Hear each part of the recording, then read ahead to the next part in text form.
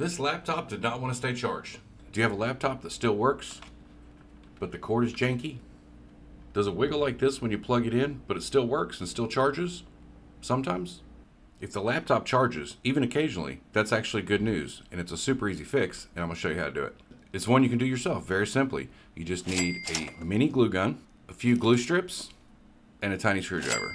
I know within 24 hours of releasing this video, a bunch of experts are going to chime in and tell me that this is the dumbest idea anybody has ever said, and that you should never do this, and obviously I don't know what I'm doing.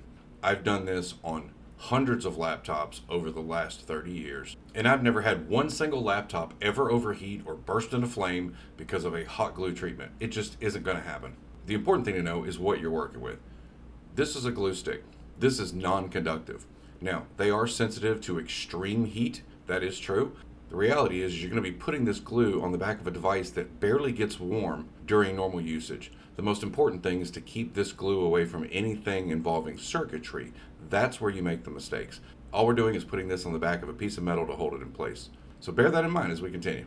Now again, it's important to understand the problem that you're trying to solve. This video is for laptops that are intermittently charging. If your laptop doesn't charge at all, and the connection is pretty solid, then chances are you have a bad DC jack, which later on in the video I will address. There are only so many things that can prevent your computer from charging. The first and obvious solution is always the laptop charger itself, the plug that goes into the wall. You can replace those for 15 to 20 bucks. The other possibility is that you actually have a bad battery.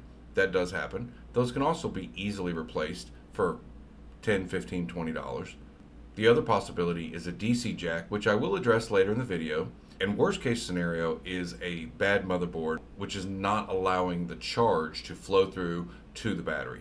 In that case, most of the time, it makes more sense just to get rid of it. Today, I'm specifically addressing laptops that intermittently charge. Your laptop says it's charging, then it's not charging. Chances are, if that's the problem you're experiencing, today's video is going to be perfect for you. Okay, so before we get started, it's time for some disclaimers. Before you start tearing into your laptop like a madman, I highly recommend you get on YouTube and find someone who has actually made a video on how to disassemble your exact model so you can see whether or not that power plug or DC jack is actually accessible. A lot of modern laptops don't have that DC jack in plain sight. Sometimes everything is tucked on the other side of the motherboard, in which case you would have to completely tear your laptop apart to get to it.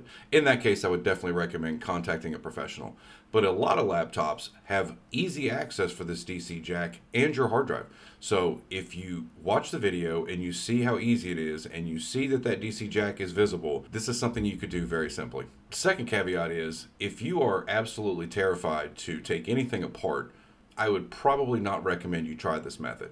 Now, again, as long as you're safe and you don't touch anything that's electronic, you should be fine. But some people have a problem replacing the air filter in their car, and if you're one of those people, I'd just recommend contacting a professional. You're going to have much better results and be less frustrated in the end. So if you do decide to take the risk, everything you need to know, I'll go ahead and link down in the description below. You can click right on it and have it delivered right to your door. And last thing, using a single screwdriver, but I'm a tech, so I have tons of these. Logically, you want to get something like this that has different bits on it because every laptop is different. Some laptops may have Torx bits and some may have regular Phillips head bits. Something like this is going to be much more beneficial for you. These are super cheap and they come in handy for pretty much everything around the house that you might need it for. So if you bought it now, you can still use it for other things around the house. Oh, and one extra thing. I thought I'd make today's video a little more fun, so I put a few Easter eggs in the video.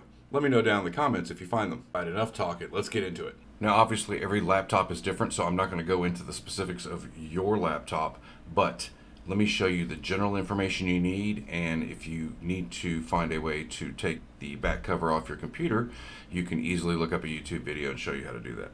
To a lot of people, this is very intimidating. The most important thing is just remember not to try to touch anything on the green circuit boards.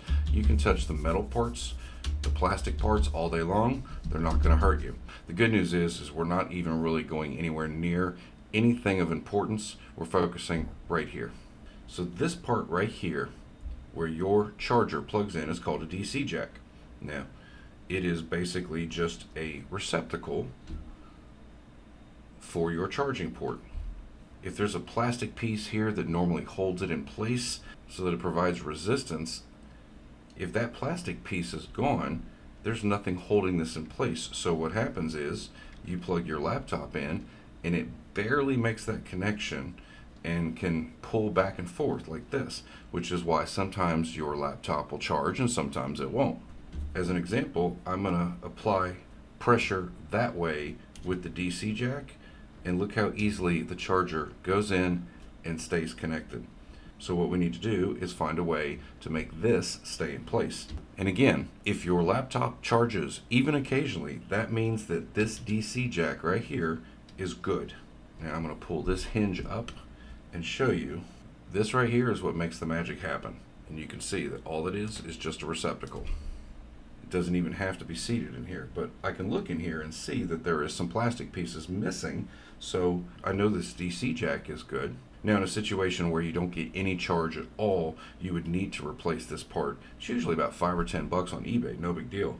And in this case, it's just a little plug right here that you could literally unplug this, replace it, put it back in place, put your laptop back together, and next thing you know, you have a fully working laptop. So what I'm going to do today is I'm going to show you how to get this piece to sit correctly so that your charger goes in solid and keeps your laptop charged using just a glue gun. Before I do any glue work, I just want to make sure that everything is in place. You can see the jack is here and it's good and solid against the outer edge, and the cables are following the natural channel that's in the plastic. If you haven't removed this piece, it should be exactly that way.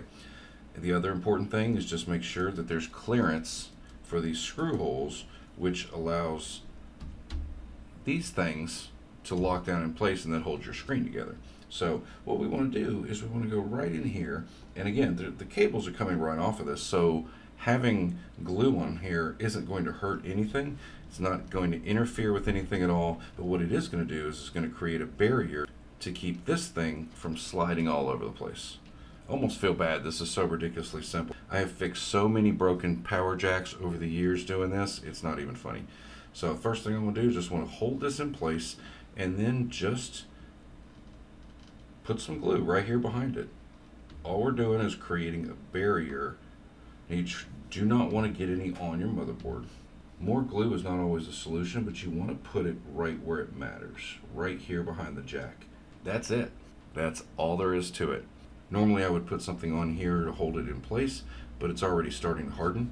So I'm just going to leave it there and let that glue do its job, and we'll be back in a few minutes. Now if you have a DC jack that doesn't charge at all and you are not willing to swap this out, the advantage of at least getting inside the computer is that you can get access to your hard drive. Usually it's just held down by a couple screws and you can take it right out, and at least when you get rid of the computer you still have your personal data. You don't have to worry about it floating around the internet. But this is a super cheap and easy fix and might keep you from having to go buy another computer just by putting a little hot glue behind your DC jack.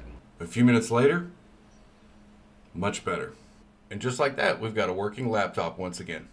I hope I was able to explain this in language that made you feel a little more comfortable about possibly doing repairs on your own laptop. And again, if you know that there's no risk and you just want to give it a shot, then go for it. Just follow the directions I gave you. If you have any questions, please feel free to reach out to me first and let me guide you. And by the way, did you find those Easter eggs? Let me know.